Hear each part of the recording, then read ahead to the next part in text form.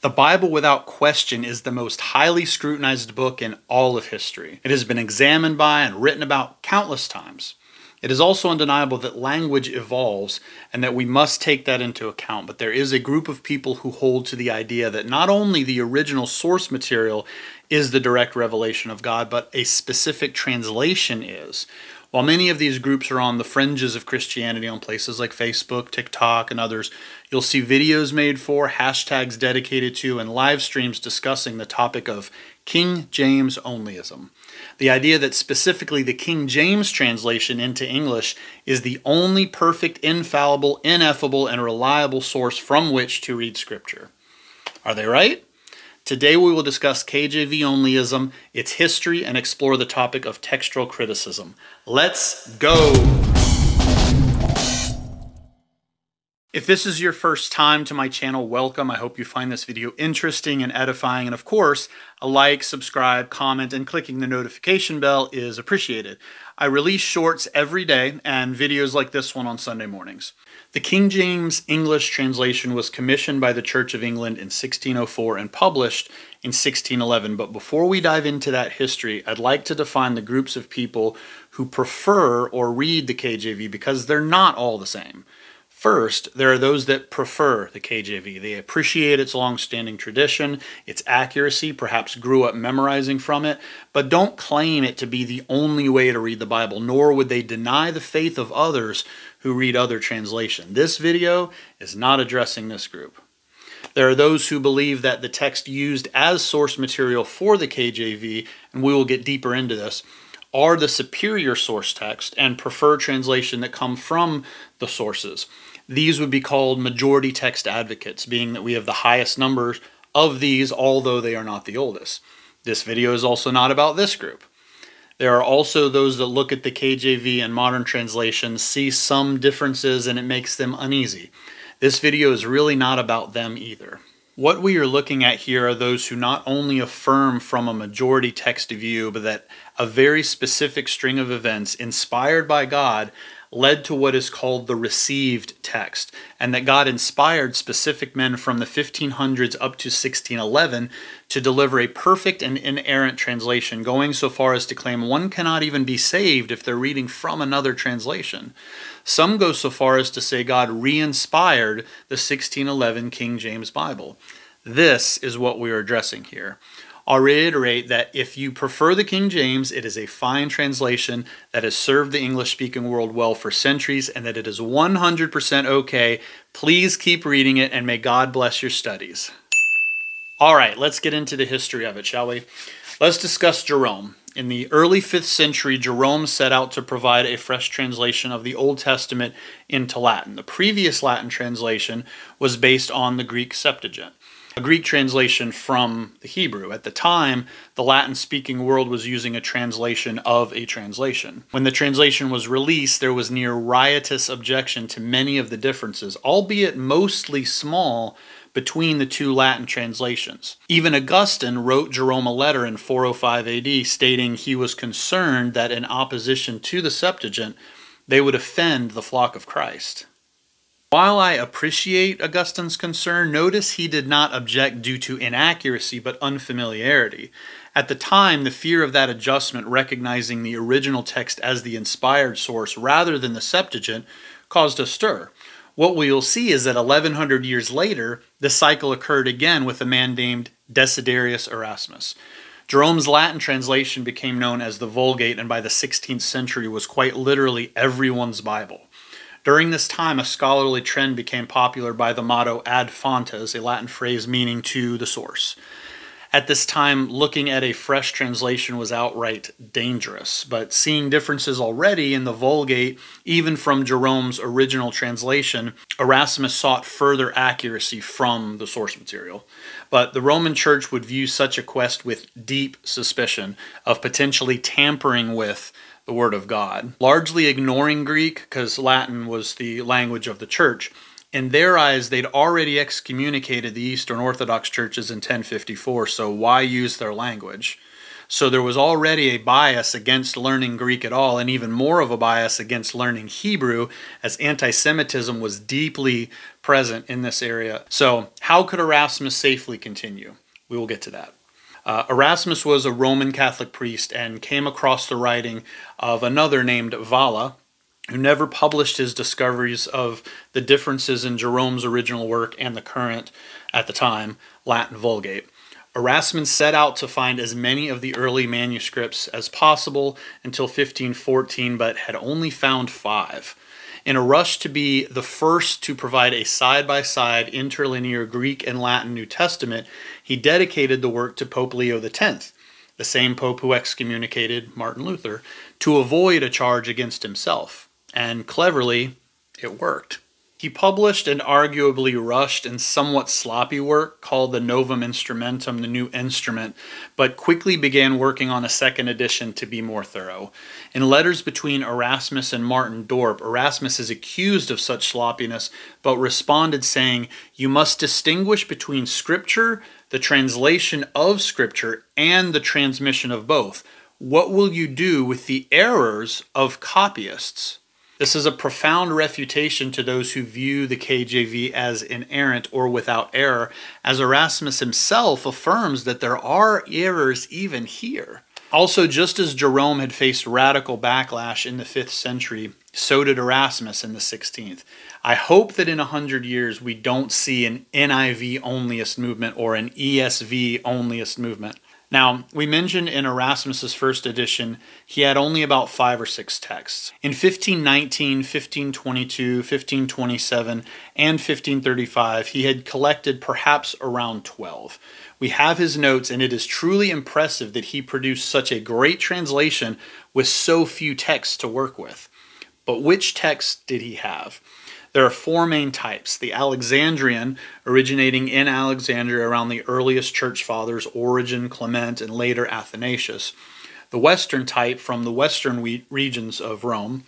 The Byzantine, which is a large amount, albeit a bit later, and Caesarean, which is less common. Alexandrian texts tend to be the oldest and the most concise than the later Byzantine text, which contains what is known as expanded piety. That simply means if a text says he, it may be translated as Jesus, or instead of Jesus our Lord Jesus Christ. It's just expanding the reverence and piety of the text. But it is adding words. There's no real change in meaning when this occurs, but the words themselves do indeed differ. Take a screenshot here if you'd like of some of these other examples. This compares the 2 main groups of Greek texts, the United Bible Society's 4th edition with Nestle Aland 27th edition representing the oldest known manuscripts, and the majority text in Byzantine. If the great fires of Alexandria hadn't occurred, the majority may well have remained the Alexandrian text, but sadly we just don't know. So that is the beginning point, the work of Erasmus up to his final edition in 1535. It is also fascinating to note regarding Revelation specifically that he borrowed a copy from his friend Reuchlin, which seemed to be of great age. He then had it copied, but the copyist, when they copied it, the text had commentary in its margins, and these additional notes were found in no other previous manuscripts on either side of the coin, but they made their way into the text and exist in the KJV even today. Now, one objection that a KJV onlyist would ask is, so do I have to know Greek to know what God said, or you are limiting God's word only to scholars? This is a non sequitur. An individual's personal knowledge of a language does not affect the translational accuracy of the text itself, only one's ability to personally analyze it. We don't treat history this way. By that standard, without every individual being able to physically confirm it, no history at all would be valid. The question is more about the validity of the sources. However, those who do engage in such endeavors do have the responsibility for this deeper study. Erasmus even critiques Augustine and Thomas Aquinas, asking when reading their commentaries why they didn't just look at the Greek text, because many of the texts that they found ambiguous are made much more clear by an understanding of the Greek. KJV onlyist Dr. Samuel Gipp asked, what should I do if the lexicon disagrees with the KJV? Throw out the lexicon. Think of the implications here. You are placing a translation of a source text above the source text itself. Do you see the issue here? That kind of thinking would validate the idea of the telephone game of the Bible and its transmission. Now, I may ruffle some feathers here. The Bible translations are not ineffable. The original copies we have are not ineffable, but they are infallible. We can see copyist errors and expanded piety, but it does not diminish or change the message. We'll talk more about that later. If a KJV only says that their Bible is infallible, they must affirm a couple of things here. That later Stephanus and Beza, and we'll get to them later as well, were inspired by God and produced perfection. That they were providentially guided, yet none of these men ever claimed as such. Remember what we just mentioned regarding Revelation and Erasmus. I mentioned we have Erasmus's notes. Regarding Romans, he states, whenever a catalog of nouns occur, whether you consult the Greek or Latin exemplars, there are differences.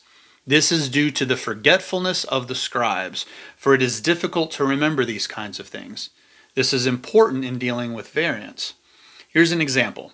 In Romans 10:17, we see, whether you say word of God or word of Christ, it is essentially the same in meaning. But Erasmus openly states he is choosing which texts to use. God certainly preserves the meaning of the text here, but not the individual words in the translation, meaning it is not ineffable by Erasmus's own admission.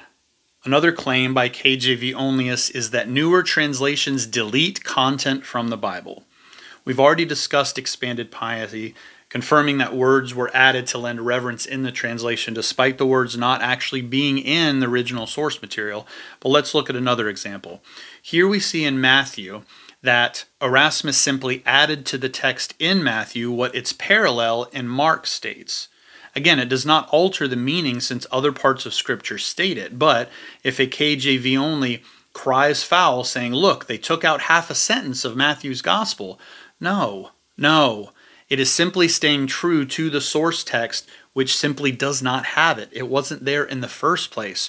And these kinds of instances are stated in the footnotes of nearly all modern translations. We need to understand and be aware of such things to be able to explain them to the unbelieving world instead of dividing ourselves over very explainable facets of textual criticism. One of the biggest issues a KJV onlyist will bring up is called the comma Johanneum, and is found in 1 John 5:7. After the comma, after heaven, there is no Greek manuscript that states what comes next in the KJV. It is only found in the Latin Vulgate. This verse was commonly used to combat Arianism, and Erasmus had to actually defend his position that Arianism can easily be refuted using the vast amount of other text outside of this one, and that he himself did not affirm Arianism. Certainly a bigger instance of change here, but even still it doesn't affect the overall message of the text.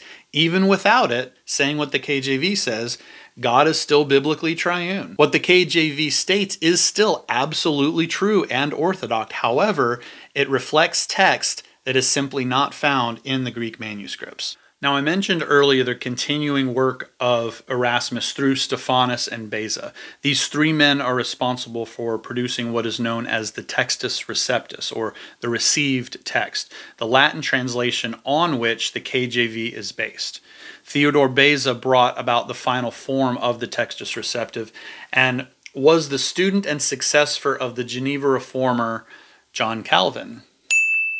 There are plenty of notable differences between the modern KJV, the 1611 KJV, and the Textus Receptus too. Too many to go into here, but it lends further evidence against the idea of an ineffable translation. So it's really just the tip of the iceberg on this topic. A KJV onlyist can bring example after example after example of supposed changes, but the vast majority are ones we already mentioned here today, either expanded piety, filling in the text from other parts of the Bible, drawing from the Vulgate or Church Fathers. The KJV is certainly not an ineffable translation, nor is any translation for that matter. But that isn't the standard. If the message and meaning is present, rejecting clear and heavy biases or opinions being added to the translations, those who have transmitted the Word of God through the ages have done so faithfully and admirably. The gospel is the power of God unto salvation. Our God is triune. Jesus rose from the dead. The core tenets of Christianity are preserved and correct in the KJV and in modern translations. Let's not divide the body of Christ with these disagreements, but work to build his kingdom, spread the gospel, make disciples, and bring glory to our God and King. Grace and peace.